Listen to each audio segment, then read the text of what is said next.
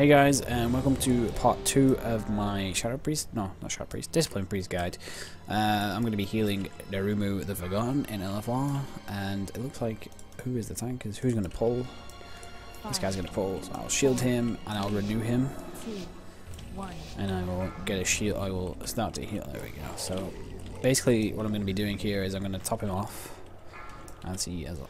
There we go, and now I'm just going to atonement heal because there's not much damage at the moment coming in for the raid, so there's not much else I can do except atonement heal, as that, you know, will be more DPS. I'm going to back off for this thing.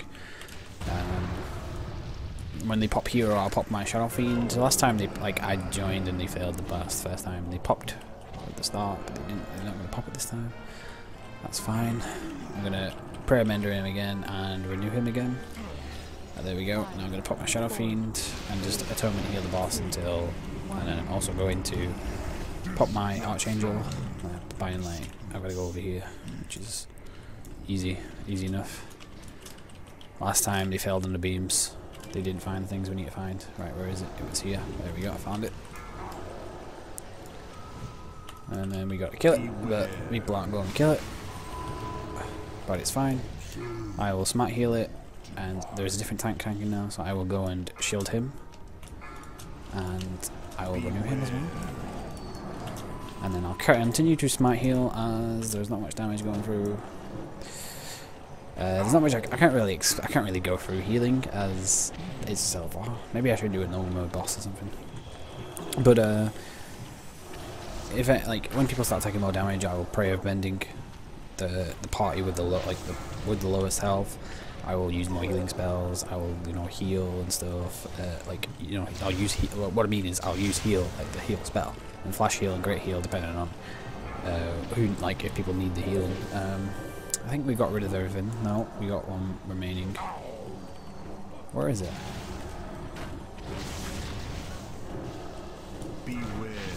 Oh, there we go. Okay, because last time they failed on the beams, and then everyone died to the disintegration beam. So.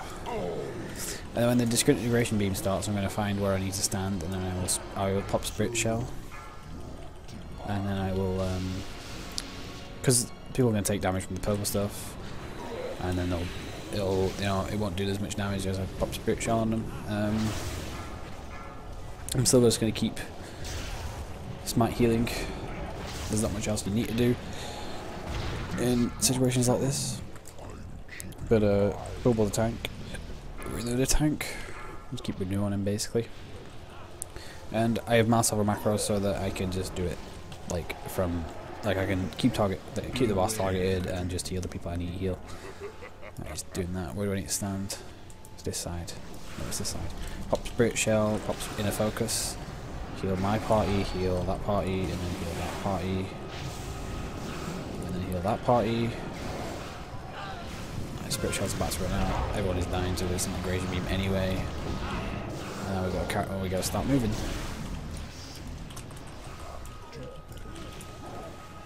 I'm gonna try and heal that guy up with flash heal because he's low, and he seems to doesn't want to move. So, but it's okay because this is better than last time. Last time more people had died, which I think had something to do with the beams not being down yet. And now we're all moving, and you can use penance on the move, which is nice if you take the glyph, so you should probably take the glyph for a fight like this. I'm just using all my single target spells right now. There we go, and we're done. So we got through that, and I'm just going to continue to smite heal the boss as we need the damage really, because 1, 2, 3, 4, 5, 6 people died. So, but yeah, that's basically healing as a Discipline Priest. You gotta keep barrier up on people that need it. Renew up, pray of mending with just low damage, pray of healing if you're healing AoE, great heal people that need it, flash heal if you need to. There we go, that guy's got that.